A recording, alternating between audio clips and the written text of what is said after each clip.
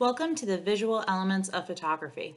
There are a total of 39 different elements of photography that are categorized into about 7 different categories. Today, we're going to talk about our first category, light. And for the purpose of this presentation, I've made my house as dark as I could possibly get it. Watch this. This way I can talk to you guys about light using the flashlight on my phone. So let's get started.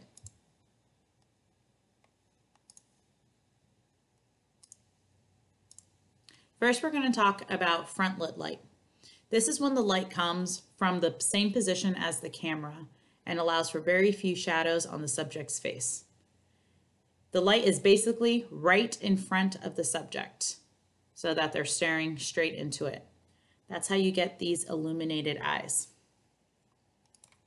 To demonstrate with the flashlight on my phone, this is front lit.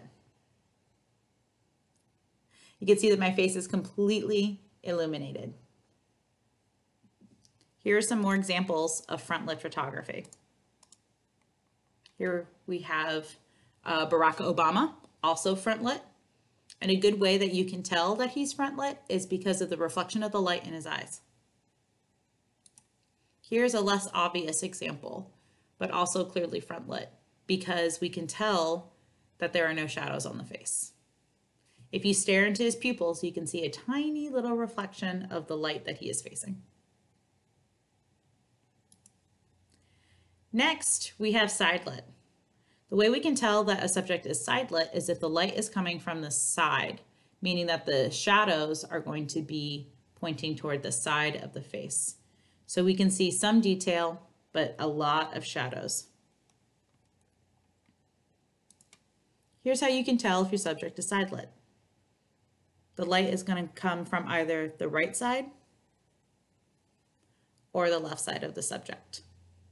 You can see that half of my face is illuminated while the other half of my face is darker. You can also see the shadows that are cast on my face. The shadows reflect every little line, wrinkle, or imperfection that's on my face. Here are some more examples of side lit. Here you can see that on the left side of the subject's face, her skin looks very bright, whereas on the right side, it's darker. If you look at her eyes, you can tell that her eyes are blue from the left side of her face, but the right side, that eye is significantly darker to the point where we almost can't tell what color her eyes are. Here's another very dramatic example of side lit photography. The right side of her face is completely lit up while the left side of her face is completely in shadow. We can't see anything whatsoever. The darker the room you are working in, the more dramatic your side lit photography. Side lit doesn't necessarily have to be on a face. The subject can be anything, even a slinky. All you have to do is watch the shadows. If it's a side lit subject, the shadows will be going off to the side, just like the slinky. Next, we have backlit. Backlit light is going to be light that's coming from behind the subject and it is facing the camera. While you can get different effects with backlit light, a true backlit photo is still going to be able to show the details of the subject.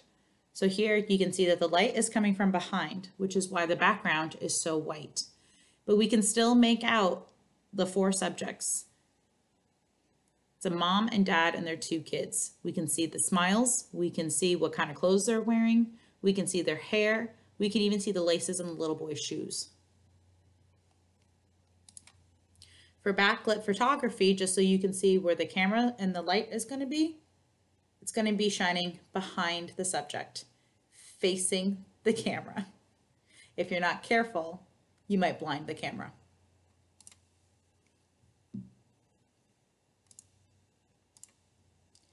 Here are some more examples of backlit photography. Again, this is backlit because we can make out the detail. Next, we have a silhouette, which I'm sadly not going to be able to demonstrate for you guys because I can't replicate those conditions here inside my apartment. But a silhouette is going to be when the light is coming from behind the subject, just like a backlit photography. However, the subject itself is blacked out and we can't see detail. On this example of a dog on the beach, you can make out the beach. We can see the sun setting behind the dog, but we really can't make out much detail on the dog itself. This dog might also be considered a backlit subject because we can see the nose and a little bit of the collar, but it is mostly in shadow, making it a silhouette. Silhouette photos often happen at sunrise or sunset. Here we have another beautiful example of a little boy and girl with the sun setting behind them. Again, the sun is setting, but facing the camera, which is why it creates this shadow effect on the subjects. We can't make out any detail. Can't tell what color his hat is. Can't tell what color her hair is.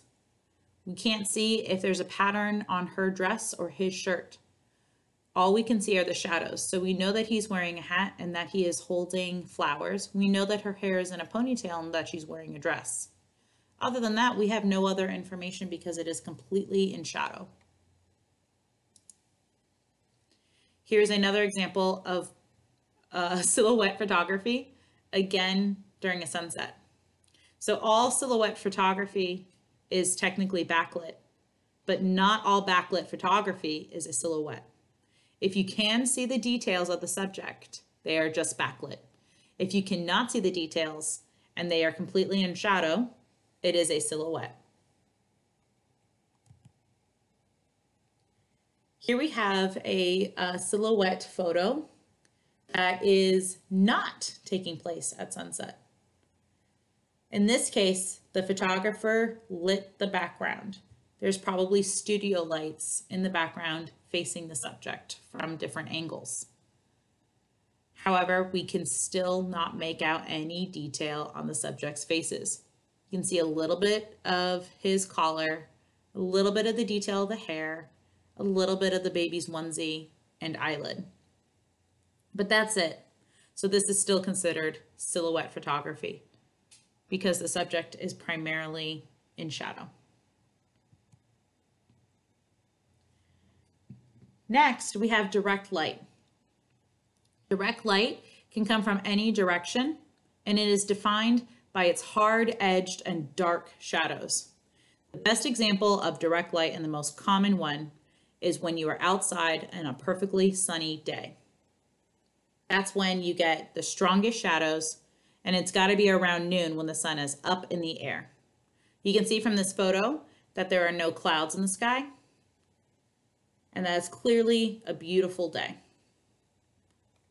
Here's some more examples. We can tell that this is in direct light because of the hard shadows of the horses. And even though we can make out some clouds in the background, there aren't enough clouds to be obstructing the sun. This is direct light while indoors, but you'll notice that this tomato is right there in the sunshine coming through the window. It's not in a shaded part of the room.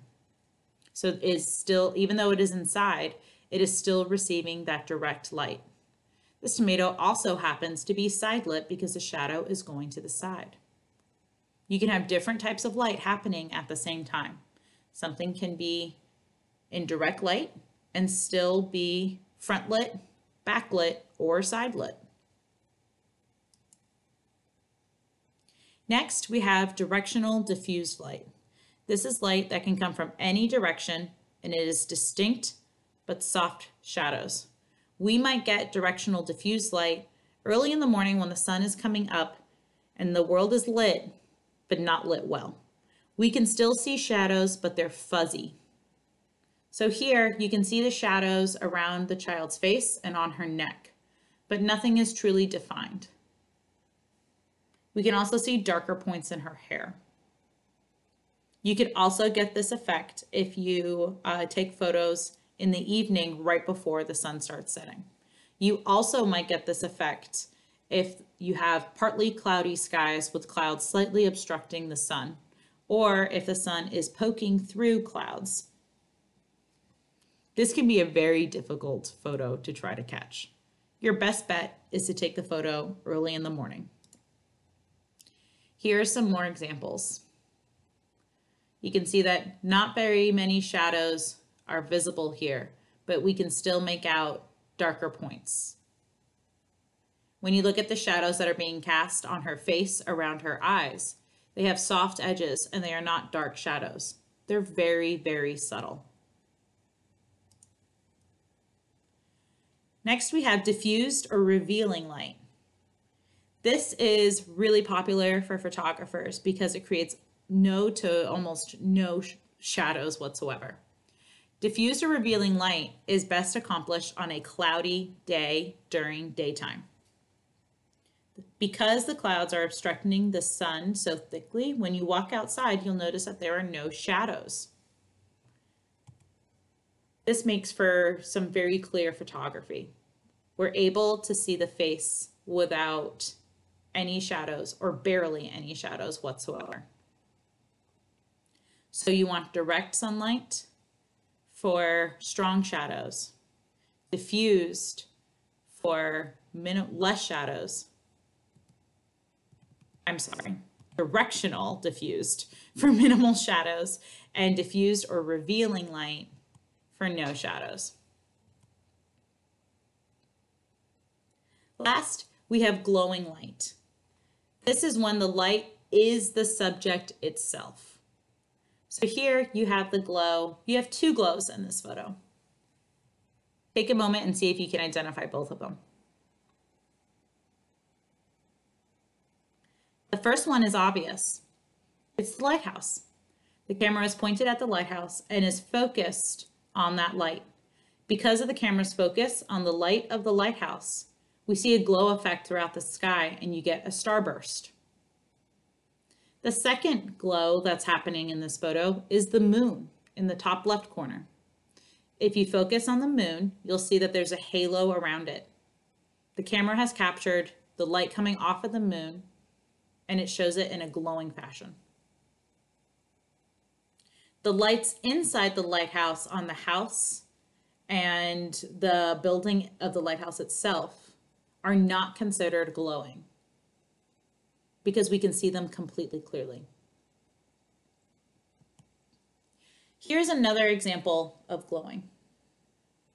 Here, the focus is both on the texture and the glowing light. We'll talk about texture later. On the photo on the left-hand side, we see a diagonal line coming down the photograph that is made by the glowing light coming around the corner. In the picture on the left, we see the glowing light coming from a shape being formed by rocks. The glowing light is right in the center where we see that bright yellow burst. This is going to be a much more subtle use of glowing light, whereas this is very loud. In this glowing light, the person in the photo is spinning a 4th of July firework. It's just probably a sparkler. They're spinning it in a circle. And I say the person in the photo because that person is not the subject. The circle that they've made with the sparkler is the subject. Because this was taken over a short period of time, but long enough for the camera to record all the movement, we can see the sparkler's effect of all of the sparks coming off and flying throughout the air and landing on the ground. So we actually get two glows again. The first glow is the circle in the air. The second is right under where the person is standing, where we see a horizontal line on the ground. That's all of the sparklers landing on the ground and showing their light. And those are all the different types of light that we are going to cover for today. In your slide deck, you're going to attempt to take your own photos for each different type of light. For any that you cannot replicate, you are going to Google those images and provide a source link in your presentation. If you do not provide a source link, this is considered plagiarism. And a great way to get glow is to make the light the subject. If you have a phone with a flashlight or a flashlight itself, you'll be able to replicate the glow effect.